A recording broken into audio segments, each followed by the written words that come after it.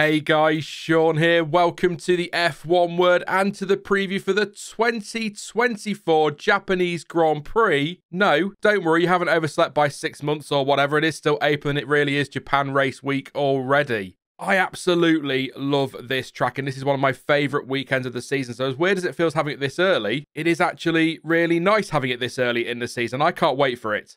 But anyway, last time out, F1 was in Melbourne, where Carlos Sainz ended Max Verstappen's run of race wins, the Dutchman, as I'm sure you remember, retiring after his rear brake caught fire, having been stuck on since the start of the race. Oh, the drama. But now, it is on to Japan for the 4th round of this season. The wonderful, in my view anyway, 5.807 kilometre, that's 3.6 miles Suzuka circuit hasn't undergone any major changes since F1 visited back in September, so it's still made up of 18 corners. I think it's fair to say the track is fast and flowing for the most part, but there are some slow speed turns like turn 9, also known as Degna 2, the hairpin at turn 11, which is a great spot to try and overtake if you're Kamui Kobayashi, and the famous final chicane, of course. Now, those slower corners will come in handy because there is just the one DRS zone in use this weekend, and that is probably, as you'd expect, running down the start-finish straight. So whilst it is possible to take advantage of that and make moves down the straight and into the first couple of corners, drivers may have to get creative, which will be nice to see, and make some old-school overtakes at other spots around the lap. And in 2023, perhaps predictably, Max Verstappen took the win to help Red Bull wrap up the Constructors' title with the McLaren duo of Lando Norris and Oscar Piastri following the Dutchman home on Sunday, although Norris was just shy of 20 seconds off the lead come the end of the race. It was a comfortable one for Max Verstappen. That was, by the way, Piastri's first ever F1 podium and Norris's 4th podium of 2023 and his second of 4 podiums on the bounce, 4 of course also being his race number, and Japan is race number 4 of the 2024 season. That is a lot of 4s, which is excellent news because 4 is also the number of tyres on an F1 car, at least that's how many they start with. Oh yes, it is tyre talk time once again. You know you love it really. The compounds available for this one then are the hardest in the Pirelli ranges, so they are the hard C1, the medium C2 and the soft C3. Don't forget they will also have intermediate and wet tyres available should they need them at any stage during the weekend, which is a possibility. More on that later though.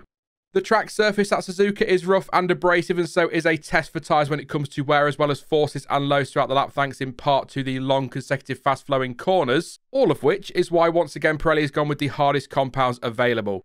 Something else for the teams to consider this weekend is that because the race is being held earlier in the year, temperatures will be lower than is usually expected when the race rolls around. More on that in a moment as well, but it is going to be a big factor.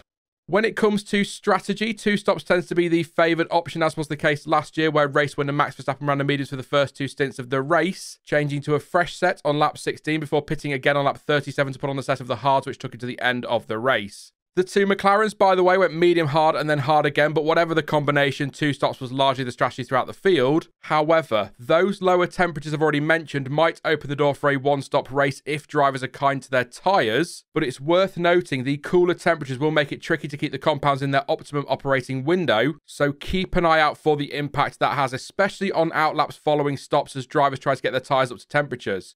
Just a final few things to mention on strategy. The total pit lane lost time last year was mainly between 23 and 25 seconds. Sergio Perez, though, spending the most time in the pits with a total loss of 41 minutes and 25 seconds as the team repaired his car and sent him back out again to serve a penalty for hitting Kevin Magnussen before retiring the car, you could say again. So a long stop, but not quite as long as Valtteri Bottas in Monaco a couple of years ago. The full safety car has appeared at 3 of the last 5 races in Japan, so that will likely influence strategy if we see one during the race. And at time of recording, the weather forecast for Suzuka is a bit mixed with rain a threat, although that threat does fall away as the weekend goes on with a 20% chance of a shower during qualifying and highs of 18 degrees. And on Sunday, temperatures are currently forecast to be as high as 19 degrees with around about a 10% chance of rain falling once the race is underway. As always, though, that could all change come the weekend and the weather at Suzuka can be unpredictable at times. As for this weekend's schedule, it is another early one over here, although not quite 4 AM. That's not a complaint, by the way. As I've said what feels like a million times on this channel, I actually prefer the early races, honestly. There's just something about getting up early to watch F1. I love it. Not that anybody asked, but anyway, FP1 will get the weekend underway from 3:30 AM BST, and FP2 will start at 7 AM later that same morning.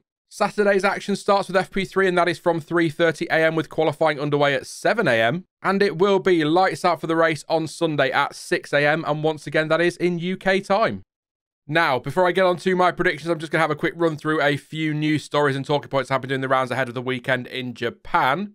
So Alpine have confirmed that they will bring their first updates of the year to their car at Suzuka. The updates will mainly feature a new front wing as well as the first step of the much needed weight reduction of the car. Team principal Bruno Famin said the changes were not considered to be major, but did stress that it is important to add the new elements as soon as possible so they're able to assess the potential and improve their understanding of their overall package.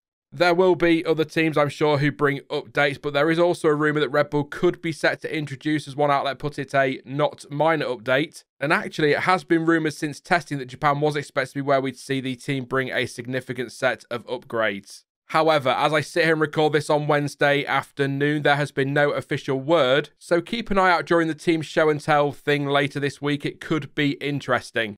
Williams, by the way, have confirmed that Alex Albon's chassis has been repaired ahead of this weekend, so they will run 2 cars in Japan.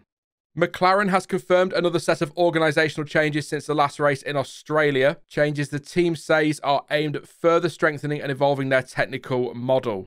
David Sanchez, who only joined for Ferrari following a period of gardening leave a few months ago, has left the team saying that, quote, "The role we envisioned and had agreed to was not aligned with the reality of the position I found," with Andrea Stella adding again, quote, "Upon our joint reflection, it became apparent that the role, responsibilities and ambitions associated with David's position did not align with our original expectations when he agreed to join us in February 2023.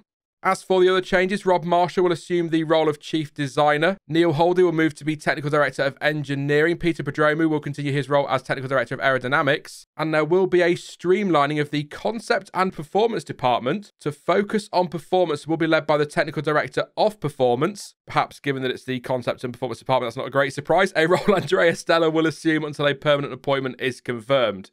The team also unveiled their Driven by Change livery that will be used this weekend in Japan. The design is by Japanese artist Miltz, with the press release saying the design represents the speed of a Formula 1 car in the form of a dragon racing through the clouds. Sure. And Ayumu Iwasa will make his F1 practice debut for RB this weekend as he hops into Daniel Ricciardo's car for FP1 on Friday to make it an all-Japanese lineup for the team in that session. Iwasa, who is racing in Super Formula this year, did drive for AlphaTauri at last year's post-season Abu Dhabi test and said he is excited to get behind the wheel of an F1 car in his first official session in front of the fans at Suzuka. I've got to say, I'm really looking forward to seeing how he gets on in that car on Friday.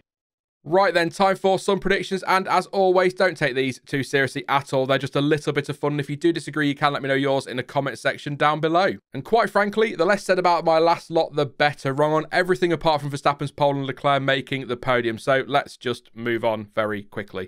This week, well, perhaps unsurprisingly, I'm fully expecting Red Bull and Max Verstappen to bounce back following a difficult Sunday at Albert Park last time out. Suzuka is a track that should play to the strengths of the RB20 like many tracks do. It requires good tyre management, handling balance and good straight line performance, so they are surely the favourites going into this one. Ferrari should be strong here too, as should McLaren, the track also playing to their strengths. In fact, I wouldn't be at all surprised if the top 3 teams are the same as they were in Australia, just probably in a different order. I won't just go with Verstappen across the board, though. I will mix things up a little bit and say that we'll see Charles Leclerc take pole position on Saturday, but it will be another one of those weekends where he's unable to convert that into victory, with Verstappen taking P1 on Sunday. I think it is likely we'll be looking at a mix of Red Bull and Ferrari in the top 3 in some order, so I'll go with Leclerc P2 and Sainz P3, whilst also conceding it could just as easily be a Red Bull 1-2 with a Ferrari in 3rd, or even Carlos Sainz P2 with Leclerc in P3. I should say that doesn't mean I'm writing McLaren off, not at all. They might get a top 3 spot. After all, they got both drivers up there last year. I just think if all 4 cars finish with no drama at all, Red Bull and Ferrari will have a bit too much for McLaren. They'll not be too far away though. Behind those 3, I think Mercedes will end up in another battle with Aston Martin to be 4th best team on Sunday, as Suzuka on paper and based on what we've seen at other tracks this year with high and medium speed corners will not be a particularly good track for the W15. So much so that I'm actually going to put Mercedes as 5th best finishing team come the end of the race, with Fernando Alonso pipping both George Russell and Lewis Hamilton to a higher finish. It should be a fun fight there though. And finally for today, let's do some bold picks again. I'm going to say Yuki Tsunoda will get some points at his home Grand Prix, a top 10 finish obviously. Don't know why that needed clarifying. Anyway, ignoring all the other predictions I've made, I'll say that one driver from either Red Bull, Ferrari or McLaren fails to finish the race. And perhaps the boldest one of them all, maybe even the boldest prediction I've ever made, I'm going to say that Logan Sargeant finally out-qualifies Alex Albon on Saturday. Although I'm not really sure I believe that's going to happen. You never know and all that though. That is it then for the Japanese Grand Prix preview, but don't forget to let me know your thoughts and your predictions ahead of the weekend in the comment section down below. Now, I will be back soon with some more content, so don't forget to join us live at 7 PM BST on Monday for the Japan debrief. And just to let you know on the subject of the debriefs, they will continue until the Monday after the race in Miami, and then I'll make a call on whether it's Monday debriefs or Sunday reactions for the rest of the year. Thank you, by the way, everybody, for your feedback on those streams. It really helps me make these decisions. In the meantime, though, if you did enjoy this one, then please do leave a like, as it really does help the channel out, and consider subscribing so you don't miss out on any future videos or streams. But as ever, thank you for watching. I've been Sean, this has been the F1 Word, and until next time, goodbye.